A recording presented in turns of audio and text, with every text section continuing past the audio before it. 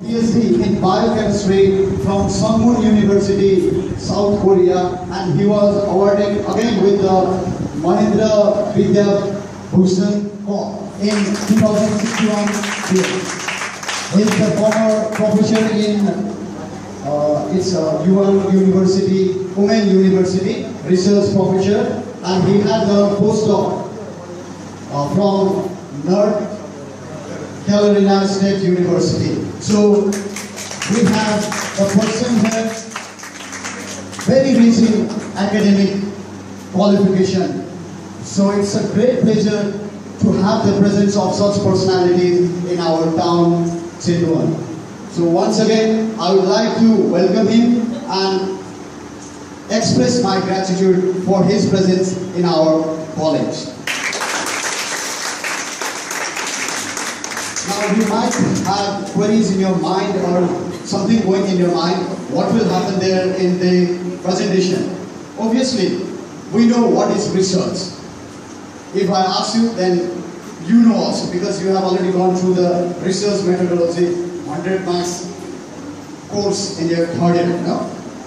Just research is what? That is the systematic investigation or the study of the materials and sources that brings out the facts, that brings out the new conclusions. So it is the basis, the result, the hard facts is the basis for planning, policy making, project implementation and evaluation.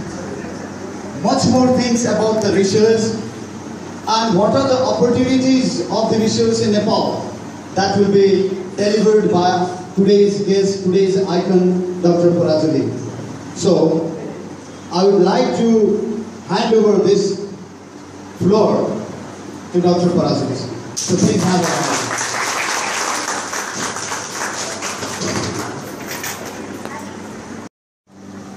As he already explained something about me, and today morning I come here to talk something about research, what I teach in Nepal. And basically in my presentation I covered those type of research which we can perform in Nepal. I didn't mention your such advanced things in research, but what things are feasible in Nepal, I am going to tell only such things. As already explained in my introduction that I started my teaching career from the Catholic University in 1998. Then I did my PhD from South Korea in 2004. Then I spent almost 6 years for postdoctoral as a postdoctoral researcher in South Korea and United States. Then it has been 5 years. I am working as a head of department of MSc Biotechnology program at National College. And this college is affiliated with Parajuli University, and we offer MSc Biotechnology program. And I take care of this program for about 5 years. Now I think I must time because I'm leaving the city in 1 hour like that. So going on this presentation, please go to the next slide. Now I'm talking on research train in biological sciences in Nepal. Now first of all, I want to tell about this type of research. This is also biological science, okay? And this work was done by my student Alpha, and currently she is enrolled in Purdue University, USA as a PhD candidate. Now I want to tell about this research because since research is very new idea in Nepal, as you know that. And this is about the early dehydratation expression in brain tumor, in cancer. Look, in brain tumor, this is the case of brain tumor. I'm sorry, I didn't have point here. This is the first stage of the brain tumor, and this is the after 2 months, this tumor will enlarge like that. Okay, but in this case, if patient is suffering from brain tumor, then this temozolomide, this drug is administered to patient. But this problem is that you know that in our body we have different enzymes. aldehyde dehydrogenase. When this aldehyde dehydrogenase is expressed, then this administered drug, temozolomide, doesn't work to that cancer person. Okay? So in my college, my student, I already named the Alpha. She worked on this project, aldehyde dehydrogenase related project, and we want to see whether our plant extract, you know, this Nepal is rich with biodiversity, and we can make plant extract easily from our biodiversity. Then we made several plant extract, and we thought that this plant extract can inhibit the aldehyde dehydrogenase. And when this aldehyde dehydrogenase is inhibited by plant extract, then only this temozolomide can work. Okay? So this type of research we can do here in Nepal. Okay? So in my presentation, I am delivering this lecture in very simple manner so that you student can understand what type of research is feasible here in Nepal. Okay? So did you understand from my this talking or not? Look, this is the aldehyde dehydrogenase. I am talking again. And this aldehyde, if this aldehyde dehydrogenase is expressed, this is the protein. Okay? And in our body, this aldehyde dehydrogenase gene is found, and this gene can make protein, aldehyde dehydrogenase protein. And when this protein is expressed, then that message, when temozolomide drug is given, then this drug doesn't work to that patient. Under what case? When this gene aldehyde dehydrogenase is expressed. Okay? But from the plant extract, you guys also can find the plant extract, and you can also work with this type of enzyme inhibition assay, so that we can also screen whether plant extract can inhibit the aldehyde dehydrogenase or not. Okay? If this plant extract could inhibit this aldehyde dehydrogenase, then future drug candidate can lead to that from that extract. Okay? Now I will go to the next slide. And this is another scope of research which we can do here in Nepal. This is also about the enzyme inhibition. This is the aldehyde dehydrogenase. And now I can move to this polyol pathway. Maybe you all a little bit heard about this polyol pathway. In polyol pathway, look, from this glucose, this aldose reductase enzyme can make this sorbitol from the glucose. But this sorbitol is toxic to eye. Okay, if sorbitol is formed, then this disease is known as this diabetic disease or retinopathy, diabetic retinopathy. Okay, in this we can get this type of problem when sorbitol is formed from this pathway. Okay, and this is the case when this aldose reductase enzyme catalyzes this glucose to sorbitol. Okay, but this sorbitol is harmful for our eye. Okay, and this is toxic for our eyes, and this type of complication is known as retinopathy. Okay, and from the plant extract, as I already explained in my previous talk also, from the plant extract also we can find the aldose reductase inhibitor. Okay, if we block the action of this aldose reductase, then there is no chance of formation of this sorbitol. Okay, and by doing so we can cure this retinopathy problem, diabetic eye retinopathy problem. Okay, so from here I want to tell, from the natural product you can also work on natural product. Okay, you can also isolate the extract from the natural sources, from the plant extract, and you can also work this type of enzyme inhibition assays. Next slide. Look, in this essay also my students collected several different type of plants, and he made the plant extract, and he performed the experiment related with this aldose reductase inhibition, and we found this type of result.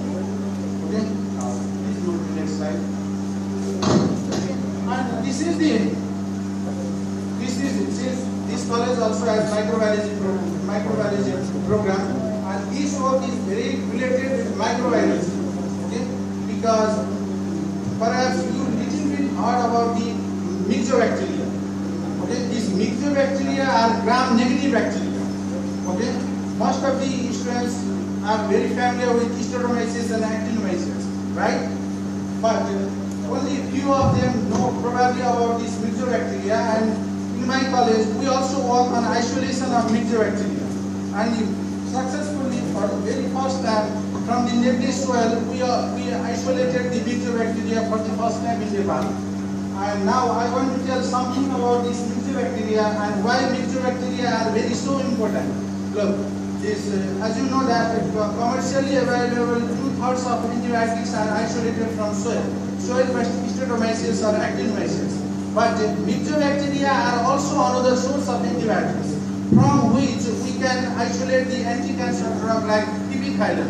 This from in 2000 this Ocean bioscience scientists isolated the epithelium anti-cancer drug from the myxobacteria. But in Nepal also, here I see this we did not extensively work on myxobacteria. You can also start working on myxobacteria here in your college, and if you need some technical advices or if you want the protocol from outside, we can provide. Okay, we can assist you to isolate this type of myxobacteria. But this isolating this myxobacteria is very challenging and really is very tough job. Comparing with isolation of the Streptomyces and Actinomyces. Okay, because Streptomyces and Actinomyces are gram-positive bacteria, okay, and easy to handle, but this myxobacteria is very difficult. So no one is working on myxobacteria here in Nepal. Okay, but in my college, my students work on isolation of the myxobacteria, and we also established the research collaboration with Saarland University of Germany. And working together with Saarland University, successfully we isolate the 7 new strain of this 7 new strain of this myxobacteria.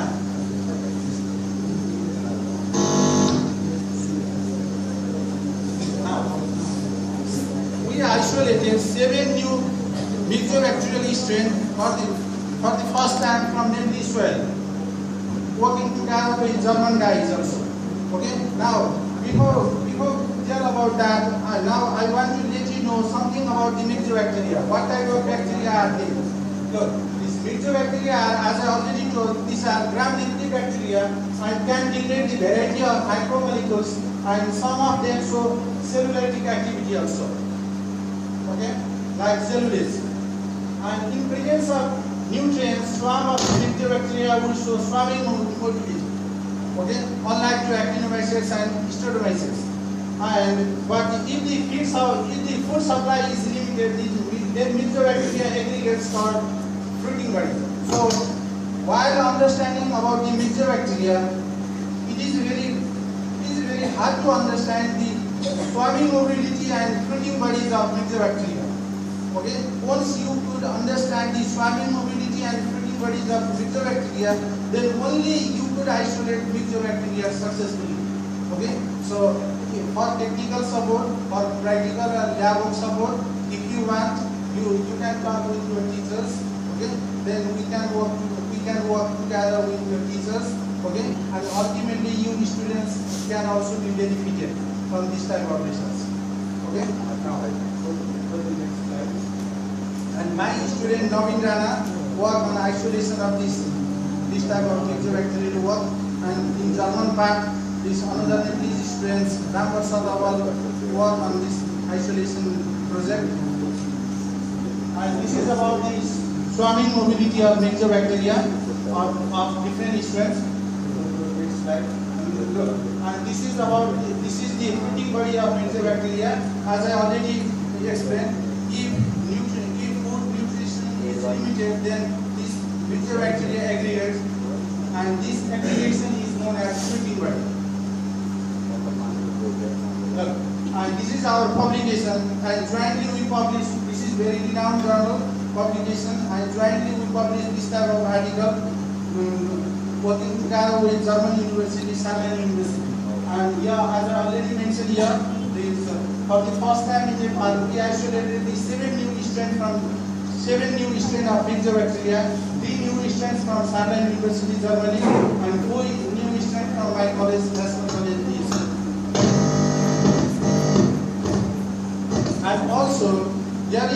you can also work on isolation of the cellulactic bacteria, because cellulactic bacteria are very important for us, because we can use this type of cellulactic bacteria in order to degrade the lignocellulose.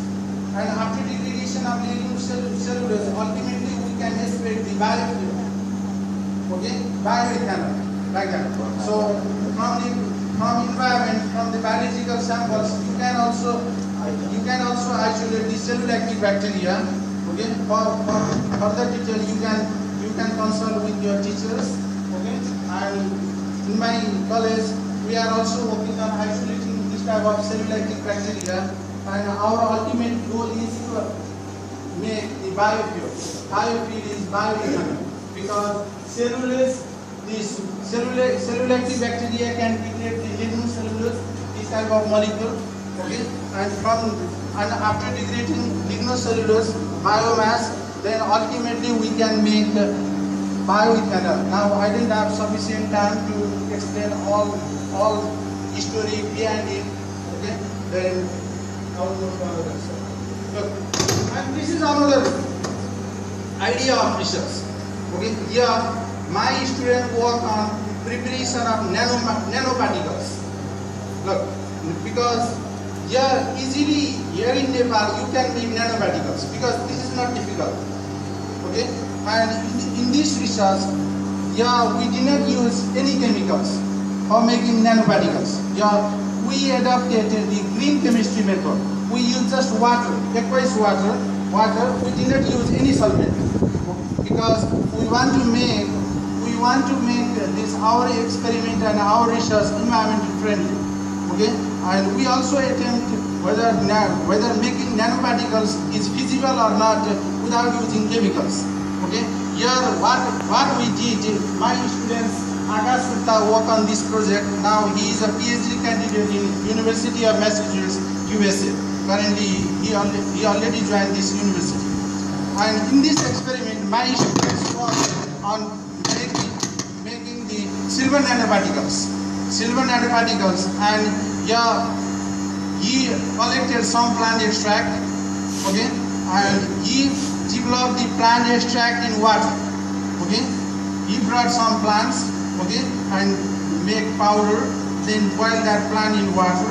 Okay, and make plant extract, but without a chemical, without using any ethanol, methanol, any solvent, only in water. Okay, and then treat this plant extract with silver nitrate solution. Right. Easily you can perform this type of research here in this college also, because this is quite feasible. And you can make different concentration of silver nitrate solution, like 1 millimole, 2 millimole, 3 millimole, like that. Then treat that silver nitrate solution with plant extract made in water. Okay, then you can make this type of silver nanoparticles. Because, and why we are focusing on this type of research, reason is that because silver nanoparticles can also show the antibacterial activity. Okay, they also possess some antibacterial activity, and we can use this type of silver nanoparticles in order to deliver the drugs also. Okay, look, in this slide also this type of the principle is shown here. Now please, and this is the experimental method of my students. He performed this experiment this way. Now, what I want to tell you, if you want to work this type of experiment, in this college, okay, then you can also contact with me, okay, through your teachers, okay, because this is very feasible here. This is not expensive. Look, and in this research, my students use two types of methods for purification of silver nanoparticles. He used centrifugation method and ethanol precipitation method. But we found the centrifugation method is better for making this type of silver nanoparticles. That is justified by scanning electron microscope. Okay, and we perform this type of experiment in collaboration with South Korea, in collaboration collaboration with South Korea, and my student also published this result in articles, this Advanced Science, Engineering and Medicine journal. This result is already published. Now I want to tell something about actinomycins, because antibiotics are major source of antibiotics. 2/3 of antibiotics are extracted from the soil-based microorganism actinomycins. Okay, now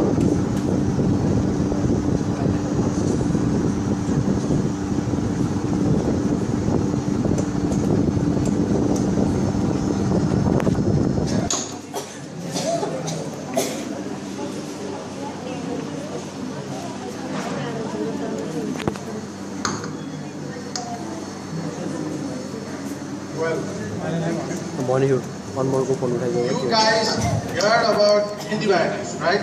And you are quite familiar with the source of antibiotics. This main source of antibiotics are soil-based microorganism, actinomycins, right? But that actinomycins, how antibiotics are made inside the antibiotics, inside the bacteria. There are several genes are involved to make antibiotics. Okay, and this is about the cloning strategy of antibiotic gene cluster, and we can find this type of antibiotic gene cluster in a bacterial cell. Okay, in bacterial cell, inside the bacterial cell, no chemicals are used. Only enzymes and some precursor are used as a building block, and inside the bacterial cell, this final antibiotics is formed. Okay, no chemical reactions are involved here. All reactions are enzyme catalyzed, and these enzymes are formed by the gene expression. And this particular gene will make particular enzyme, and enzyme will catalyze each step in biosynthesis of antibiotics. Okay, and you can also isolate this type of antibiotics based bacteria from soil based from the soil microorganism actinomycins. This right. Okay.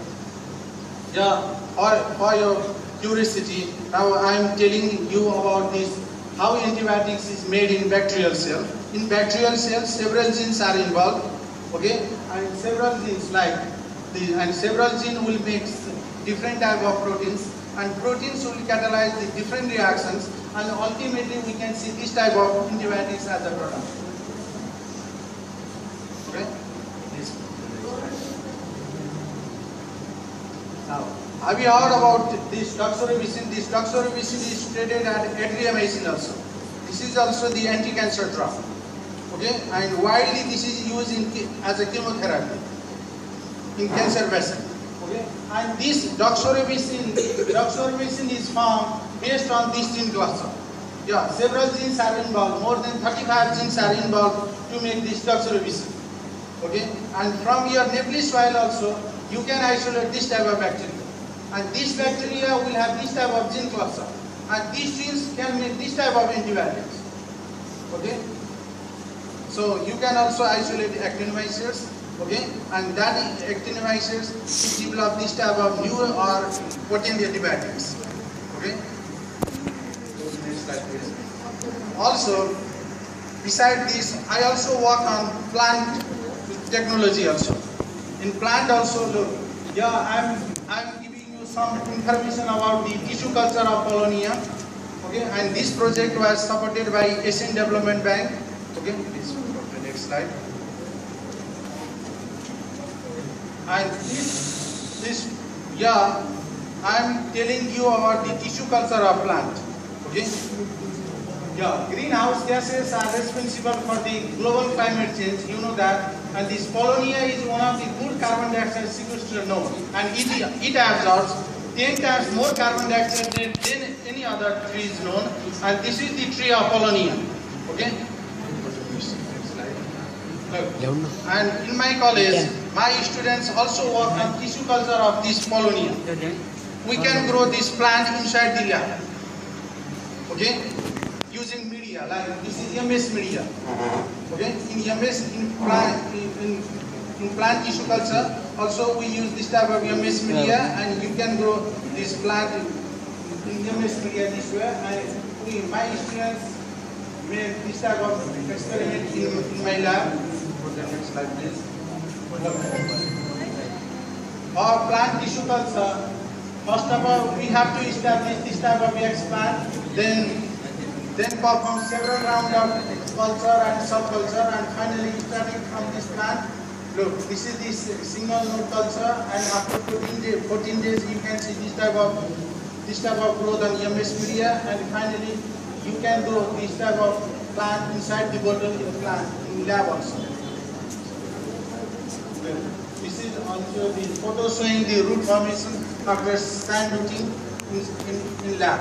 Okay. And this research is also published in journal. Okay, this is International Journal of Applied Science and Biotechnology. And this is my another publication.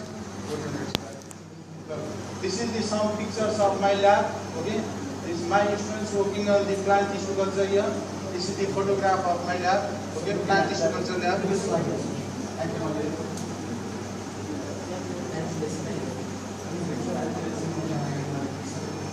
Yeah, I didn't mention the result and other experimental part of this paper. Okay. I will give you this PDF file. And now this is the photograph of my lab. Okay, some photograph of lab. And we have this real-time PCR also in our laboratory, and we can use this real-time PCR for disease diagnosis. Okay, yeah.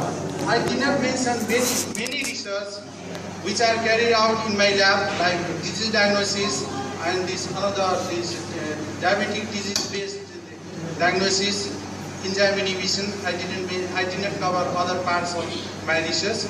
Okay, and this is some pictures of my lab. Other slides. Look, and this is our international research collaborator. As I already explained, we work on myxobacteria in research collaboration with Saarland University, Germany. Okay, and working together with this institute, we successfully isolated some strain of myxobacteria. Go to the next slide, please. And this is another our research collaborator. This is Iwa Women's University, South Korea. And this is Sampa State University, from where we are receiving this aldose reductase enzyme. And this is another our research collaborator, University of Colorado. Yeah, with this university, we are working with aldose reductase.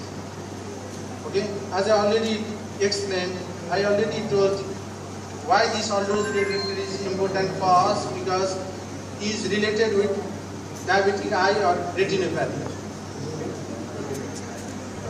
And while preparing this research talk, these following students helped me, and only result of those students are incorporated here.